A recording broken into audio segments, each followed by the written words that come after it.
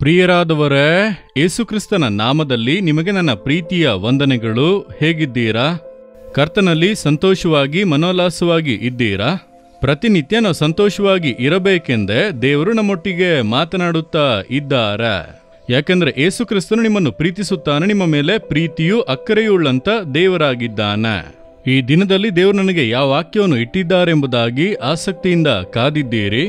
Nahum 1ನೇ ಅಧ್ಯಾಯ 7ನೇ ವಾಕ್ಯದಲ್ಲಿ ಸುಂದರವಾದ ಒಂದು ಕಾರ್ಯ ಹೇಳಲ್ಪಟ್ಟಿದೆ. ಯೆಹೋವನು ಒಳ್ಳೆಯವನು, ಇಕ್ಕಟ್ಟಿನ ದಿನದಲ್ಲಿ ಆಶ್ರಯ ದುರ್ಗವಾಗಿದ್ದಾನೆ.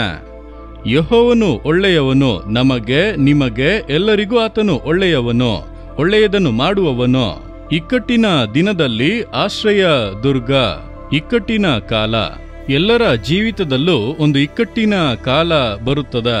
ಒಂದು ವೇಳೆ ಇಂದು ನಿಮ್ಮ ಜೀವಿತದಲ್ಲಿ ಒಂದು ಇಕ್ಕಟ್ಟಿನ ಕಾಲದಲ್ಲಿ ನೀವು ಹಾದು ಹೋಗುತ್ತಾ ಇರಬಹುದು.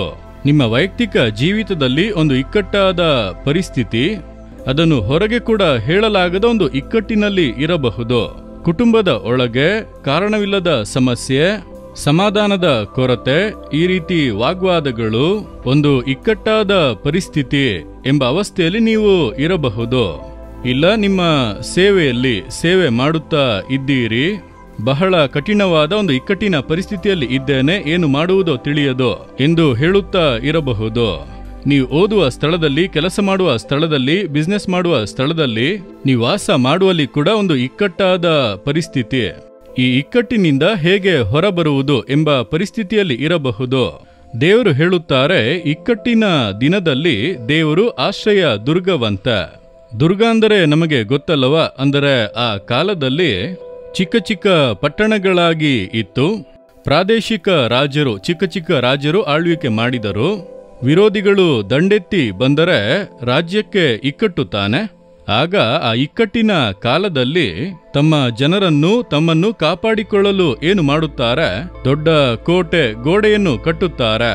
ಈಗಲೂ ಕರ್ನಾಟಕದಲ್ಲಿ ಇದೆ, ದೇಶದ ಅನೇಕ ಸ್ಥಳಗಳಲ್ಲಿ ಇದೆ. ಇಡೀ ಲೋಕದ ಯಾವುದೇ ದೇಶಕ್ಕೆ ಹೋದರೂ ಆ ಕಾಲದಲ್ಲಿ ಕಟ್ಟಲ್ಪಟ್ಟಂತ ಕೋಟೆಗಳನ್ನು ನೋಡಬಹುದು. ಯಾಕೆ ರಾಜರು ಇಂತಹ ಕೋಟೆಗಳನ್ನು ಕಟ್ಟಿದರು?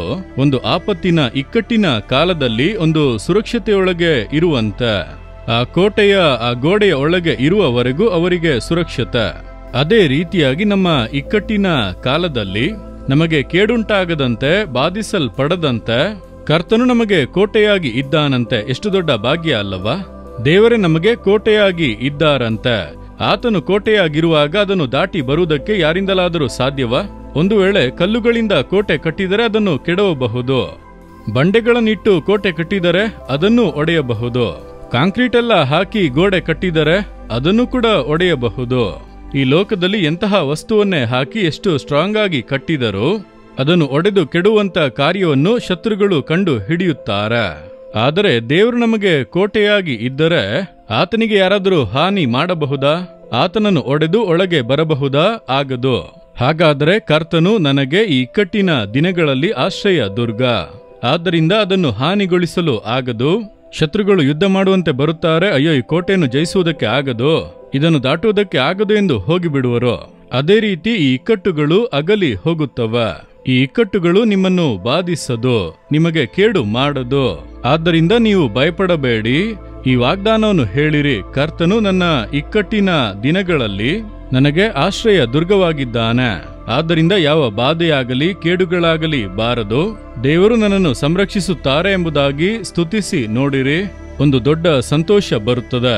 ನೀವು ಸ್ತುತಿಸುವಿರಾ, ದೇವರೇ, ಈ ಇಕ್ಕಟ್ಟಿನ ಕಾಲದಲ್ಲಿ ನೀವು ನನಗೆ ಆಶ್ರಯ ದುರ್ಗವಾಗಿರುವುದಕ್ಕಾಗಿ ಸ್ತೋತ್ರ. ಯಾವ ಇಕ್ಕಟ್ಟು ನನ್ನನ್ನು ಜಯಿಸಲಾಗದು, ನನಗೆ ಕೇಡು ಮಾಡಲು ಆಗದು. ಅದಕ್ಕಾಗಿ ನಿಮಗೆ ಸ್ತೋತ್ರ. ಯೇಸುವಿನ ನಾಮದಲ್ಲಿ ಆಮೇನ್, ಆಮೇನ್.